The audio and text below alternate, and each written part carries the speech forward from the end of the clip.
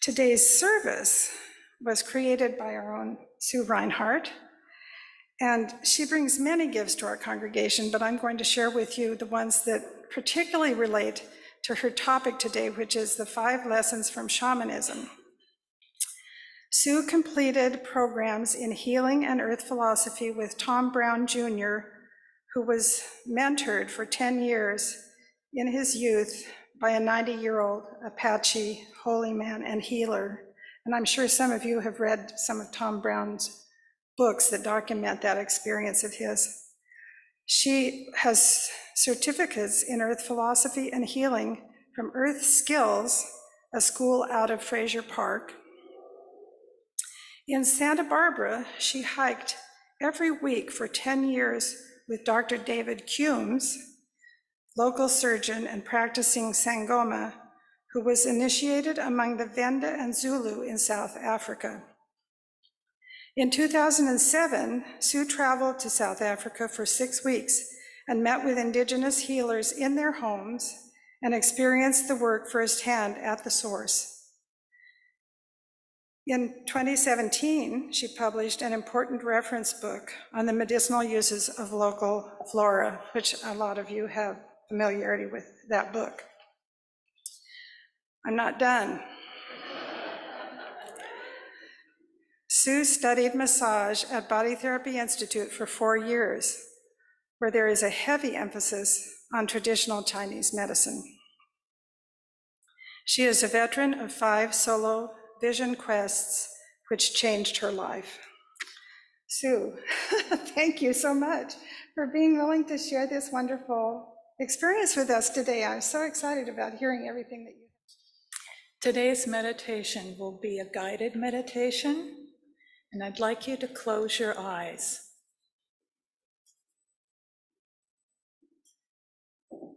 Please be comfortable and settle, going deeper with each of your next 3 breaths.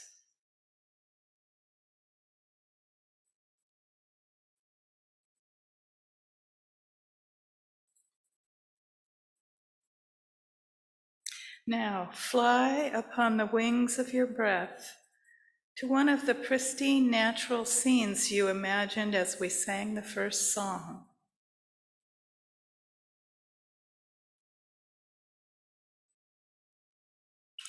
When you arrive, take a seat somewhere with a nice view. Look upon this scene with your eyes there, ancient eyes, the eyes of early people. This means observing it with wide-angle vision, noticing all that nature is doing without focusing on any one thing.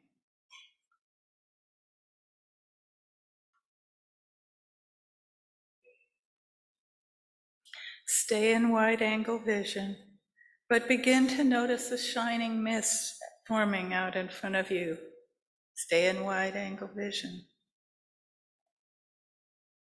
A friendly entity is beginning to take shape in the mist. Stay in wide-angle vision as it steps forward from the mist and begins to come toward you. It is carrying something. When it arrives right in front of you, it offers that thing to you. You may accept the gift and place it in your heart where you can tend it.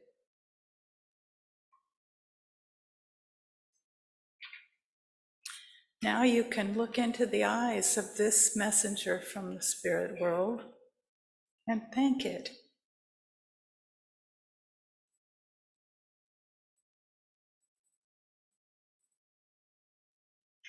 Return to wide-angle vision.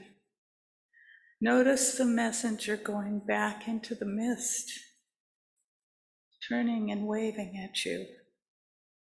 But notice everything else as well as the mist begins to dissolve.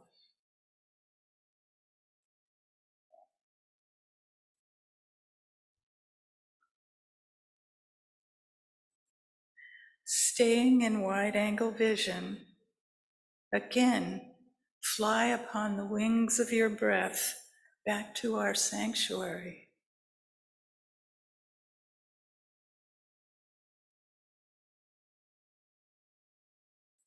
Keep your eyes closed. See our sanctuary and your friends here shining on the backs of your eyelids.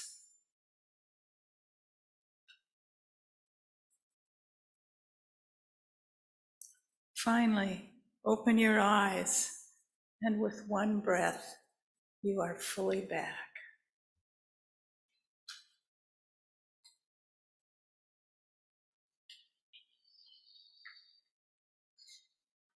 Everybody back?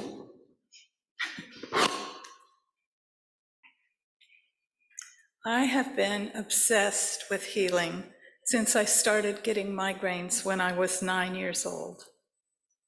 My whole lifetime of interests around this helped me and led me into a 25-year study of shamanism, which is highly psychological, partly herbal, and partly spiritual. I confess that it has been a struggle to make these ideas intellectually respectable to myself, and that's important to me. Fortunately, my mentors and friends understand it in modern terms. And I am also grateful that 2 of them required that I learn some of the survival skills of living in the earth with the old ways to keep me grounded and to keep me in touch with native ancient people. In any case, there is no see to believe with shamanism. There is only believe to see. Here is an example of modern shamanic divination from about 2006. As many of you know, I rent out space in my house to make ends meet. And at the time, I was living in 2 of the bedrooms that had a separate entrance and renting out the whole rest of the house. Now, the space had been empty for 10 weeks, and I was out of money and scared. So I decided to consult my new shaman friend who had sought me out to teach him the medicinal plants, to have him throw the bones about my vacancy. In South Africa, where my friend was initiated, shamanic divination is done with symbolic animal bones and other objects that can be ritually poured out from a little bag onto a reed mat. The understanding is that an ancestral spirit of the shaman, or Sangoma as they are called, controls how the bones fall and also assists in the interpretation.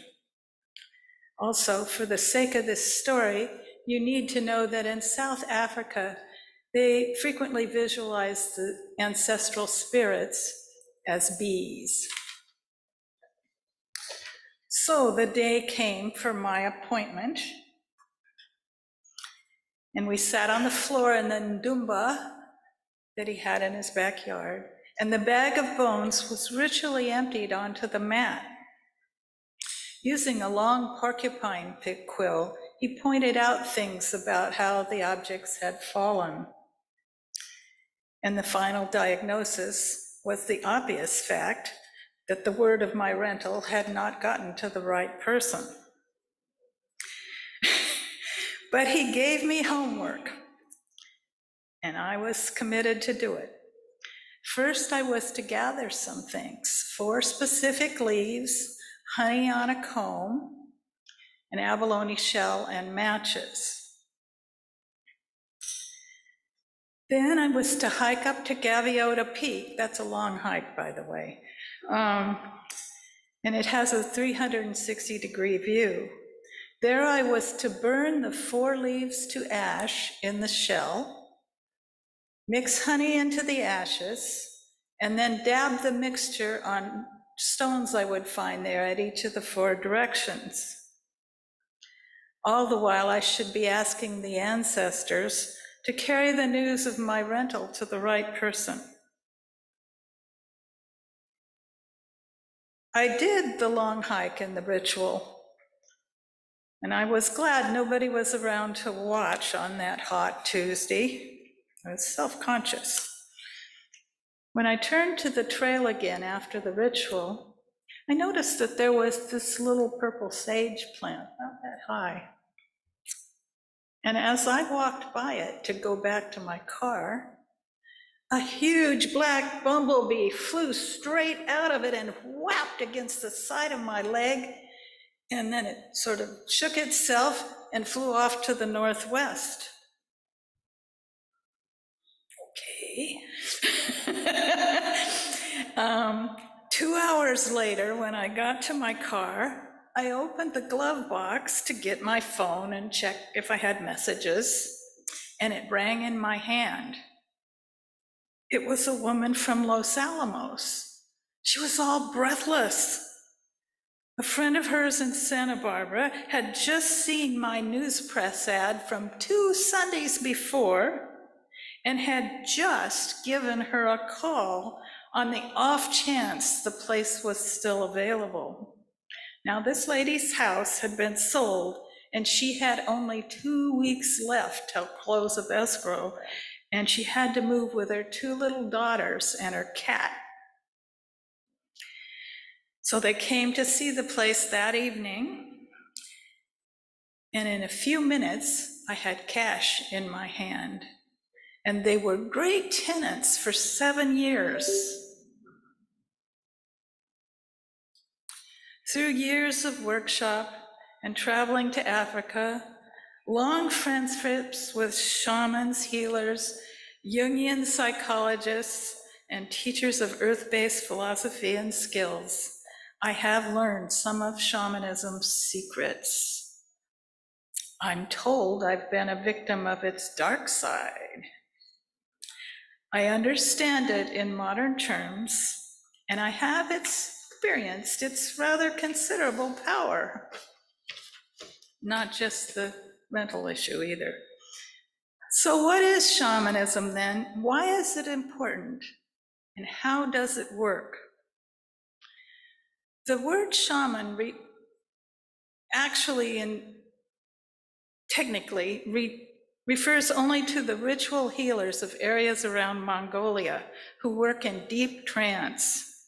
But because of certain books, the term shamanism has popularly come to include thousands of highly local, spirit-based ritual healing practices found the world over, both past and present, whether done in trance or not.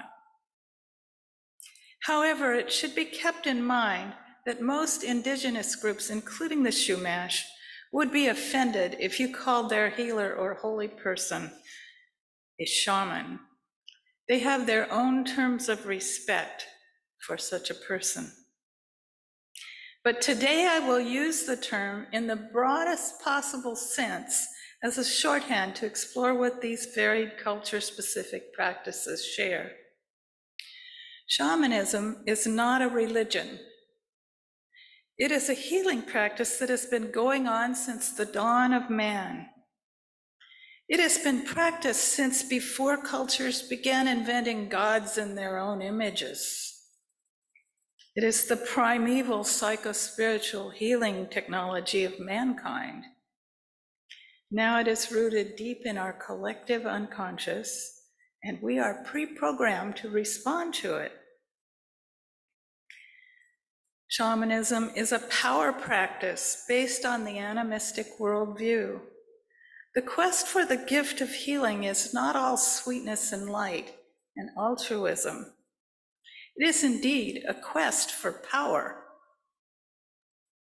Animism, not to be confused with spiritualism, is the idea that each thing, even a stone, is alive and ensouled, has spirit which can be envisioned in many creative ways. In Africa and parts of Asia, it's all about ancestors. In the Americas, it's more about animal spirits and earth spirits. This respectful point of view gives rise to a rich and sustainable way of living. Let me turn the page here. Each local subculture has its own entities and ways of conducting ceremony. To be most effective, shamanic work must be done in a cultural context that is relative to the people at hand. Spirits are typically envisioned as interacting in a parallel world beyond the veil of ordinary consciousness. It is a realm whose denizens must be honored, tended, and feared. A shaman is someone who can interact in that world of spirit for those who cannot do it for themselves. There are many helpful spirits and healing shamans. There are also hateful and discordant shamans and dark spirits, as well as a huge gray area. It is a balanced power. The same techniques are used for both kinds of work. The difference has to do with the intent and the emotion that motivates and empowers the rituals. Shamans view illness in terms of problems with spirit, possession, intrusions, breaches of taboo, malevolent practices, and soul loss, for example. Hollywood knows all about this. Medicine and psychology have modern terms for these conditions, but research shows that certain forms of mental illness do actually heal better for some patients if shamanic rituals like exorcism are part of their treatment. The more dramatic the problem, the more intense the ritual must be to heal it. You have no doubt heard that a shaman is a master of ecstasy. In my view, a better word would be intensity. But because of this, people have come to associate shamanism with the use of psychedelics. And yes, indeed, psychedelic sacred substances have been used as a means to induce trance to enable the shaman's work. More often, though, being alone in nature for long periods, fasting, drumming, clapping, dancing, singing, and creative work are used instead. The modern shamans I know have cultivated their meditation and sensitivity skills to enable them to achieve a proper state for the work while still being able to function normally. As was pictured in the first slide, the San Bushmen of Botswana dance all night around the fire until a few of them collapse into unconscious trance, out cold, which transforms them into healers for the evening. No substances are used, just the dance and the syncopated clapping of the community sitting in a circle around them. When questioned afterwards, the healers say either that they climbed a rope of light or that their body elongated until their head reached the realm of the ancestors. While there, the beloved dead gave them the power of healing for one or more people in the circle. They slowly return to consciousness, shaking convulsively, and as soon as they can walk, they go over and put their vibrating hands on the person needing healing, who often recovers. No one does something for 30,000 years unless it works some of the time.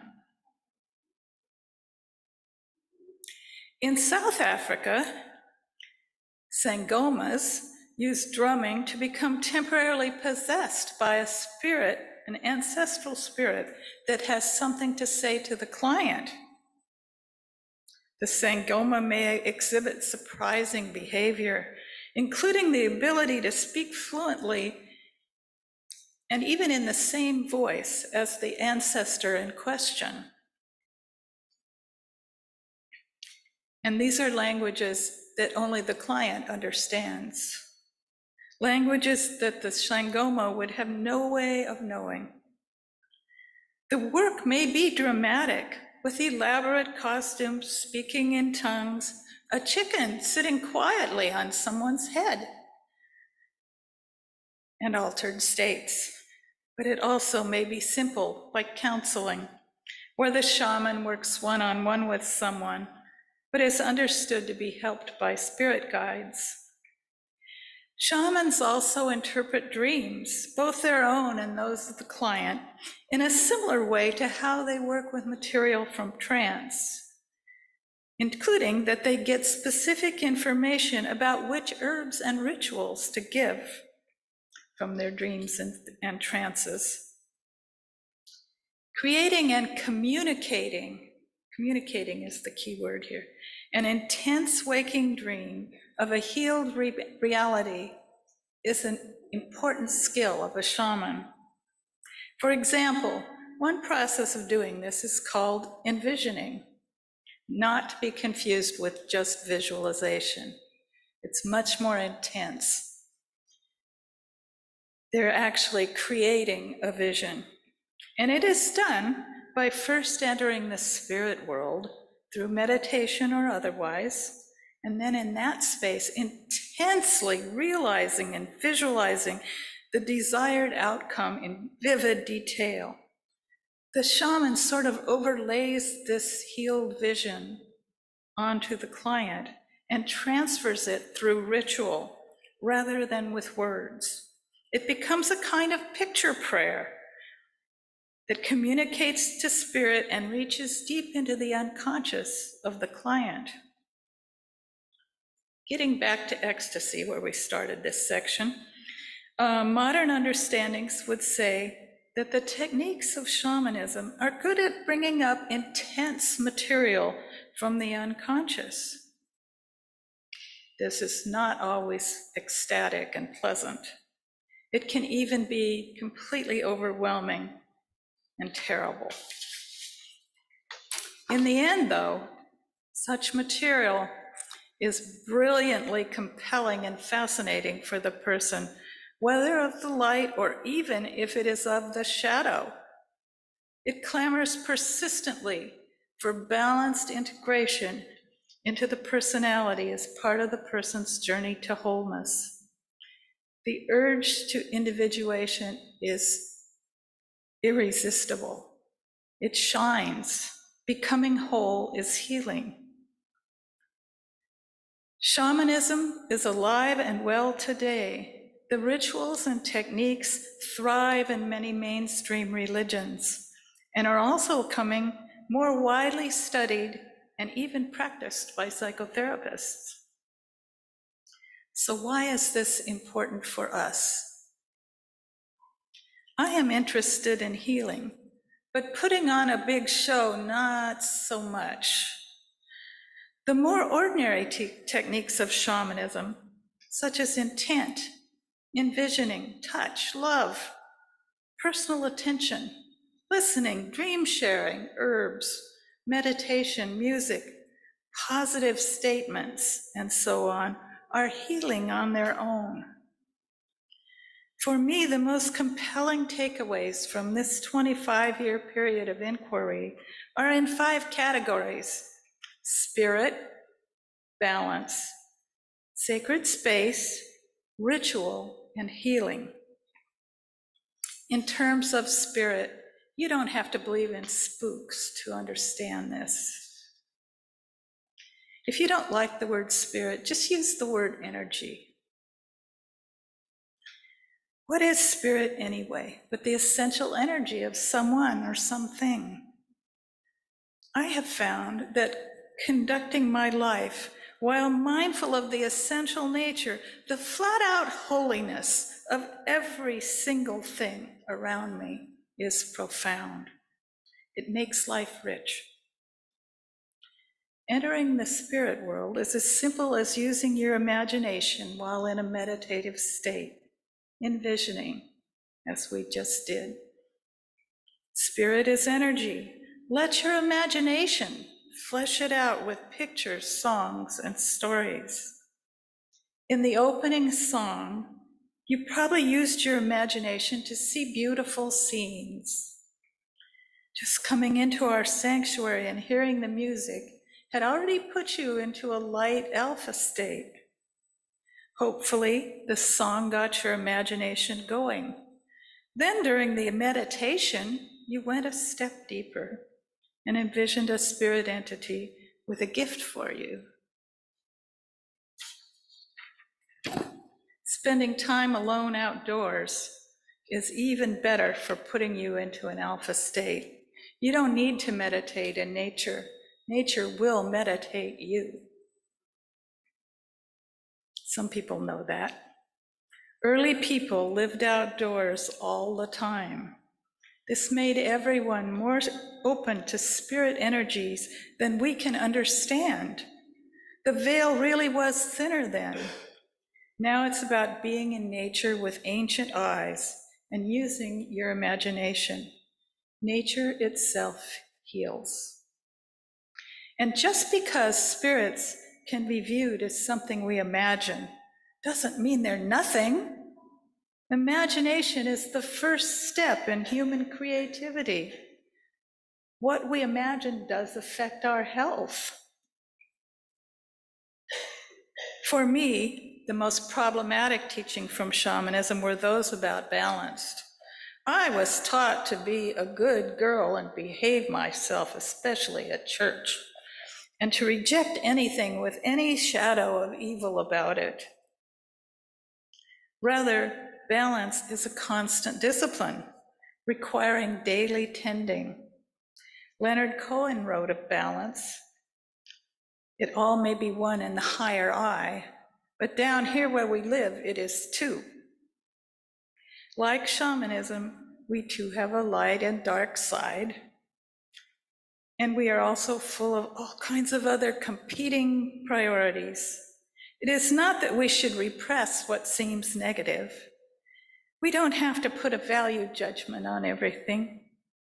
Rather, we should be developing a system of reciprocal balance, a homeostasis that lets us safely integrate all aspects of ourselves, even those we have pushed into the unconscious. We stay on track the way a gyroscope guides a rocket, with constant small course corrections. We don't need to be perfect and good. We need to stay balanced, and we need to be authentic. Working on the quilts and paintings I've been showing you in this talk was a tool that helped me with my own conflicting priorities. Making these mandalas, which were mostly inspired by the medicine wheel, were meditations that over time helped me learn to stay more centered. It is in the center that we are transformed. It is there that we can experience that sacred oneness Leonard Cohen spoke of, the oneness of the higher I. The center is a shining sacred space where amazing things happen for us. Sacred space is a favorite concept of mine. Shamans set up sacred space to be a container for ritual. They do so in traditions I have studied by marking the four directions with symbolic colors, animals, and objects to define a protected area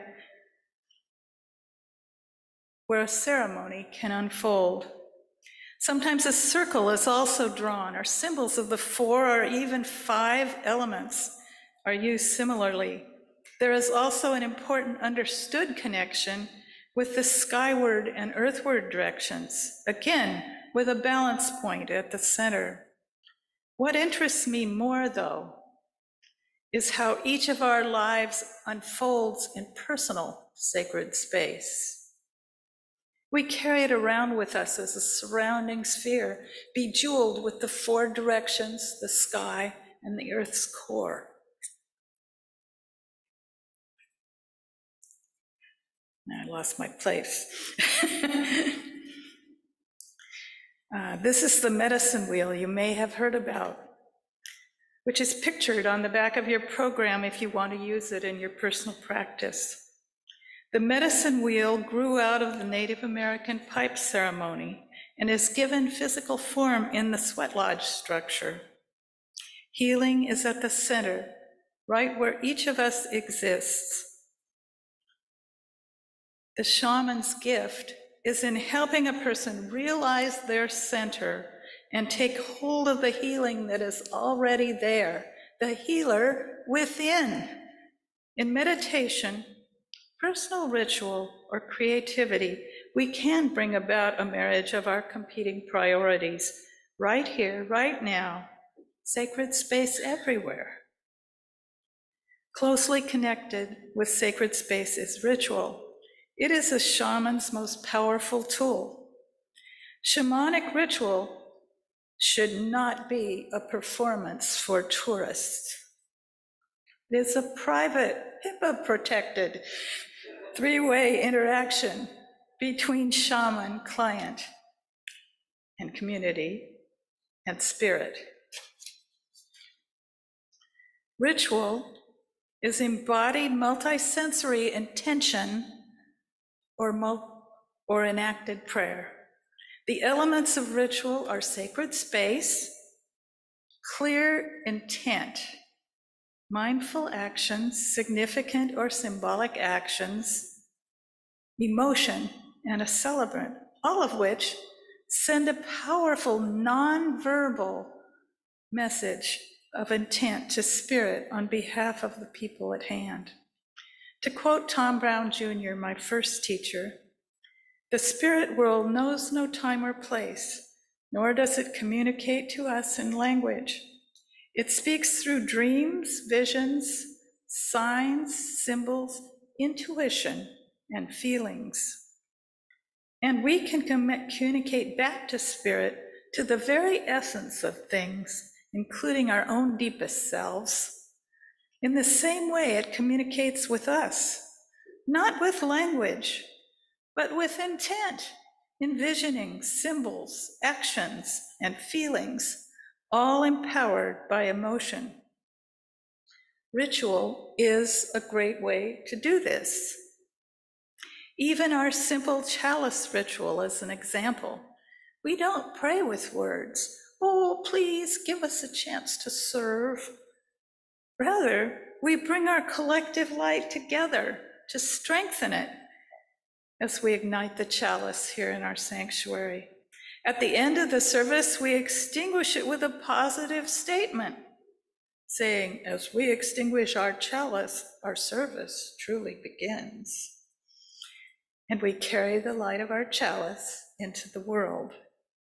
Our worship leader has physically interacted with signs and symbols in a sacred place and time to visually embody with the chalice flame our intention that our personal and collective light be of service. Love is the emotion that makes it so.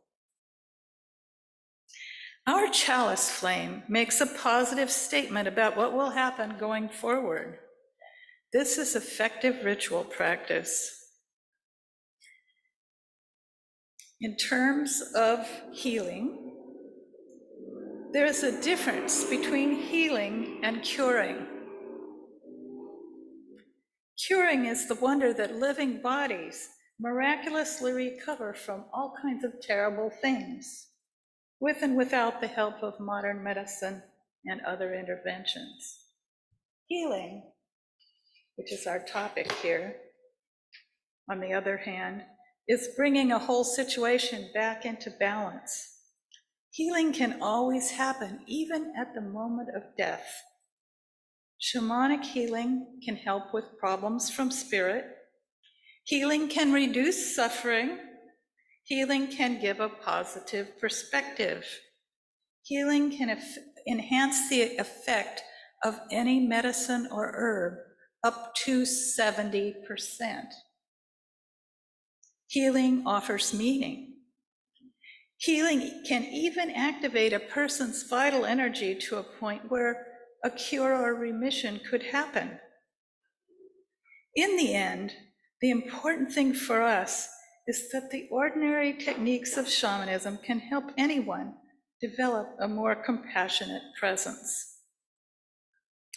With just a little more mindfulness and intent on our part, simple things like a sick day home from school, reading a bedtime story, cooking dinner, taking a walk can become little healing rituals without doing anything differently on the surface or making anyone feel weird. To communicate with spirit only requires intent, designated space, meaningful objects and actions, and a mindful person in charge who empowers the ritual with love. In summary, I never felt comfortable with the idea of becoming a shaman. I didn't feel the need to take psychedelics, but I felt powerfully called by my own experience with migraines to do something about pain. I took a vision quest to find out how to manifest this. I was highly committed, but I was struggling to feed my family on a graphic artist's meager wage. When the opportunity arose to teach medicinal plants in adult ed, it was a first step that didn't even require that I quit my job. The wisdom of a vision quest unfolds one step at a time over many years, and only if you do what has already been revealed. But then I started getting all these amazing dreams, wonderful insights, and wise teachers about healing. It didn't seem right to have so much inspiration coming in and no proper outlet for it. It took decades and 5 vision quests for me to unfold the original vision to do something about pain.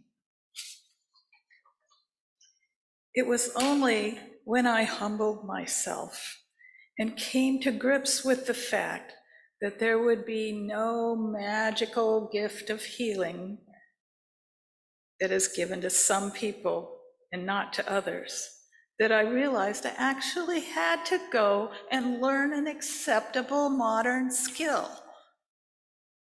Get some down-to-earth training. Get a license to touch people. Not until age 60 did I start with 4 years of massage school, followed by a very satisfying retirement career for 10 years until I just couldn't physically do it anymore. The more I learned about shamanism, the more I finally came to realize that by being mindful of shamanic principles like spirit, balance, sacred space, ordinary ritual, and healing makes a big difference. Bringing what I learned back to my massage clients redeemed a lifetime of pain. Sharing with you now continues the journey.